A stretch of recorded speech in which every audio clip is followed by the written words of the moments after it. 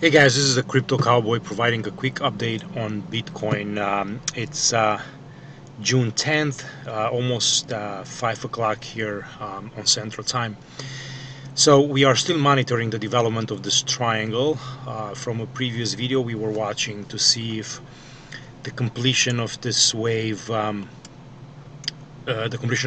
C is done or not.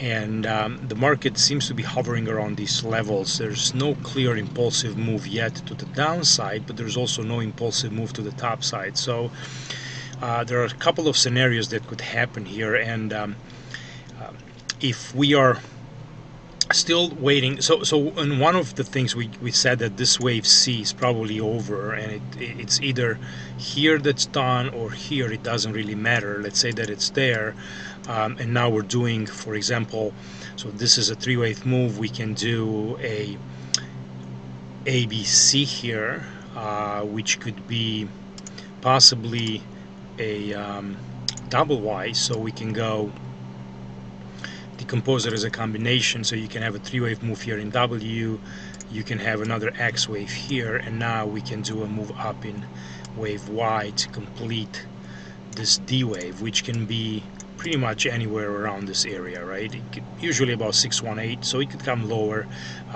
It doesn't have to be extremely precise, but this is one scenario that could happen. The other one is if I'm deleting this up. So for this to happen, obviously we need to get above 8150 and see if we can get up here towards 85, 8600 area, and then pull back and complete this D, pull back in E, and then go back up higher. So this is the triangle count. Now there is a possibility that this triangle count is not over yet, and in the other video we were talking about the possibility of this being a 1, 2, 3, possible 4, but you can see that wave 4 pulled. If this was going to be a wave 4, it had to stay below the origin of wave 1, which would have been at about 8016, about 8000 level, but the market pulled up there, so it cannot be a fourth wave anymore. So kind of have to keep this in mind, that this cannot develop anymore as a strong C wave unless this whole move up here becomes a second wave, and I'll explain that in a second. So we are watching this. So for the triangle to still develop, this could be, if I'm deleting this up, and let's say this is an ABC, this could be very simple. If I'm pulling the wave C down a little bit more, this can be, and I'm going to delete this ABC, this wave C can be a WXY, and I'm going to go here and do this, decompose it as a combination, and we could have wave W that it's in a three-wave move, and now we're doing wave X, or possibly wave X is complete in a three-wave move. Now we can do a wave 1, but this is a three-wave move, so that bothers me. It's hard to count this as a wave 1 because it's just a three-wave move, so that's not going to work unless it's going to be another well, it could be because it's an ABC, then it's another X, another zigzag, so it goes back down. So yeah, that is possible, where we're going this wave Y in another ABC. So actually it's another combination. It would be like this, WX, and then something up here, and then wave Y down to complete this C. So this is another variation where you could have this leg C of this triangle, as long as we don't go below, and this is up here, as long as we don't go below the origin of, why are my charts all messed up? Hold on, let me, okay, there you go. Okay, now it's better. Okay, so as long as we don't go below the origin of wave A here with the wave C, anything that's coming in the neighborhood of this, it's pretty much valid. So this could still develop as a, sorry about that, this can still develop as a Y wave coming down to complete this larger C. Now, so we're still fighting with this triangle. Now here is the other possibility that we have, right? I'm gonna go ahead and delete this. Okay, and we do have the possibility of this being a flat correction. So for that to happen, that means that this this wave C here, this here has to develop into 5 waves. So we can go 1 2 1 2. So that would kind of be something like this.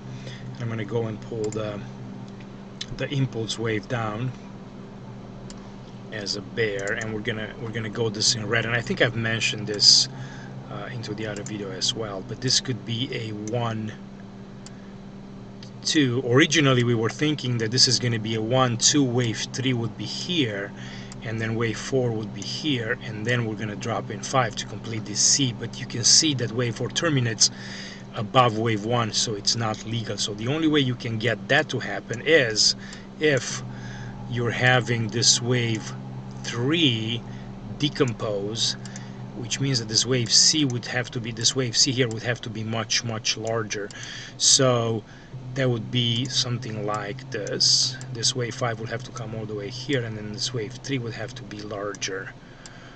So I'm kind of running the waves on top of each other, but I hope you understand. This would be 3, and then we can decompose that as an impulse, and you would have a 1 2 here, and now we're doing another third wave down. But then again, my problem is with this move down here, which is not a wave 1, because this is a 3-wave move. So I got issues.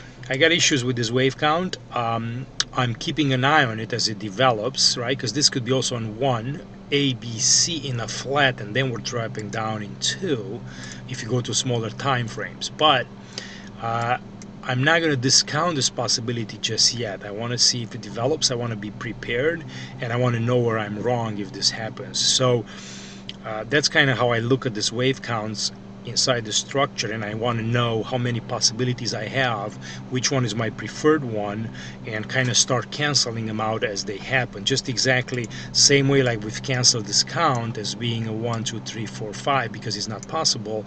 It's exactly the same way that we're going to cancel the other ones as they develop, and then in the end we will end up with the correct move, and then the market will start moving. So by that time the triangle or this flat should be completed, and then we'll know that eventually we have to move up higher in a wave 5 after all this mess gets resolved. And that's what I've said. Trading inside triangles, it's very tricky. It can be very choppy, and you can lose a lot of capital trying to figure out what's going on. So it's better to analyze it and just be patient, let it develop, let it come to you first, and let it show you its hand before you make any decisions with this. All right, so another thing I want to mention before I finish up this video, and I think there's going to be a description below the video. I am opening up several channels on Telegram, and I'm going to provide the links below, and we're going to go and do a little bit more detailed Elliott wave analysis on the main crypto pairs. I will open up also like a discussion room, and then we will also have a couple of channels for forex markets and for commodities markets. So I love trading commodities: oil, gold, silver, platinum. We can take a look at some of the grains too, and then also the forex markets are extremely interesting, and I think there's going to be some good moves happening here in the dollar. So if you're interested in that, and Elliott waves obviously apply to all the markets, so there's going to be a lot of stuff that I'm going to put on there, and you guys can learn Elliott, put questions. There'll be probably other traders helping out. So take a look at the description link below this video, and I should have those there. Okay. All right, so if you like this, just give me some thumbs up, and you can subscribe and keep in touch, leave any comments you have, and we'll talk soon. Thanks.